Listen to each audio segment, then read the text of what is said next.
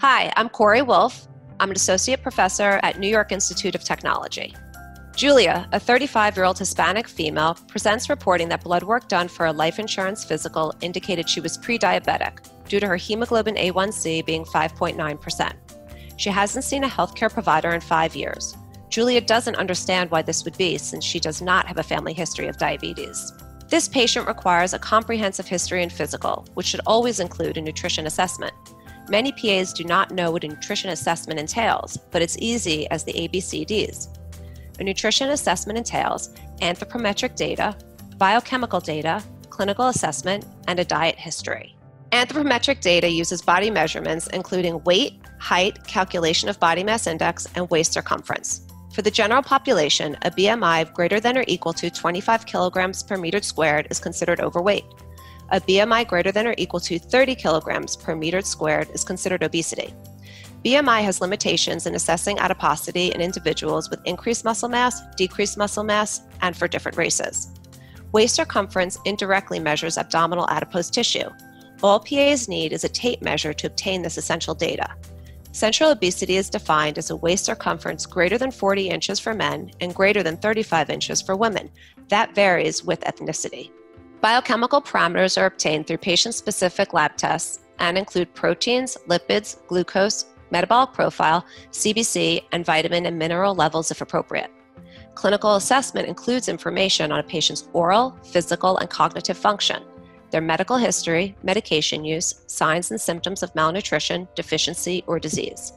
Diet history includes information on food and beverage consumption, dietary practices, beliefs, and supplement use. A patient's cultural or ethnic background must be considered when obtaining a diet history. Based on Julia's history, we know she exercises once a week by walking briskly for 20 minutes. She has a demanding job with long hours, eats on the go, and late in the evening. She often drinks soda to keep her energized at work. She reports gaining 10 pounds in the past year. She smokes 4 cigarettes a day. She sleeps 7 hours a night, has no medical complaints, and is upset that her blood test indicates that she has prediabetes. Julia's BMI is 28 and her waist circumference is 39 inches. Based on her anthropometric data, Julia is considered overweight, which is ICD-10 diagnosis code E66.3. A high waist circumference is associated with an increased risk for type 2 diabetes, dyslipidemia, hypertension, and cardiovascular disease in patients with a BMI ranging between 25 and 34.9 kilograms per meter squared. Monitoring changes in waist circumference over time may be helpful in addition to measuring BMI, since it can provide an estimate of increased abdominal fat even in the absence of a change in BMI.